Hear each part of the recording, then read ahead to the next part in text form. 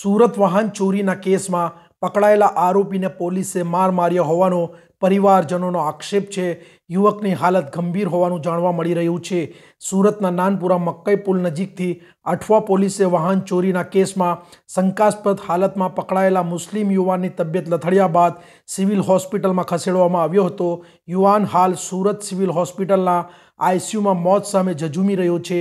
Hospital લાવાયો ત્યારે મોહમ્મદ અશફાક શેખે ડોક્ટરને જણાવ્યું હતું કે 20 લોકોએ મને દંડાથી માર मार्यो छे। मोहम्मद आरिफ। आरिफ भाई, क्या हुआ था? आप कहाँ रहते हो? कौन सी जगह पे रहते हो? मैं नानपुरा अभी मिलने में रहता हूँ। जो मेरा भाई अशफाक है उसको गोलंदाज में से उचक के ले गए थे पुलिस वाले। कौन से पुलिस स्टेशन ले गए? अठवा पुलिस में। हाँ। अठवा पुलिस में ले गए बराबर। उसकी वहाँ से तबीयत बहुत खराब हो गई थी, यहाँ सिविल में लाए। कितने दिन पहले इसको ले गए थे? जुमेरात के दिन ले गए थे। आपको कब पता चला? जुम्मा के दिन 11 बजे। किस हालत में मिला आपका भाई? वो लाश पड़ी थी खाली, बस लाश की तरह। कहाँ पे लाश पड़ी थी? अठवा पुलिस स्टेशन के अंदर। आपने अठवा से पीआई से बात की? बात नहीं की, वहाँ से सीधा उसको उचक के डब्बे में PCR जो बड़ी वाहन थी उसमें डाल के फिर यहाँ सिविल लेके आए। सिविल में क्या हुआ? सिविल में यहाँ ट्रीटमेंट चालू करी। ट्रीटमेंट करके उसको वहाँ जनरल वार्ड में डाला।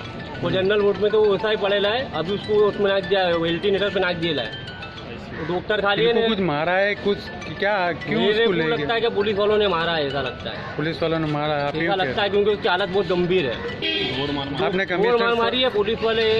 डॉक्टर नहीं बोलते, खाली 5% ये है। ये कमिश्नर साहब को आपने अर्जी करी इसके बारे में? आपने कल सुबह में करेंगे अर्जी। आपने कोई वकील के साथ वहाँ जो कि सीसी कैमरे निकाले आपने? वो वकील के साथ जो था वकील बोल लेगा। वकील से बात हो गई। अब आप क्या चाहते हो आगे?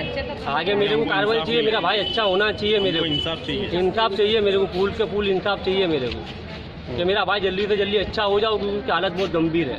इसको जो हालत में ना कर उनको कड़क कार्रवाई होनी चाहिए। कड़क कार्रवाई होनी चाहिए, पुलिस से कड़क कार्रवाई करना चाहिए।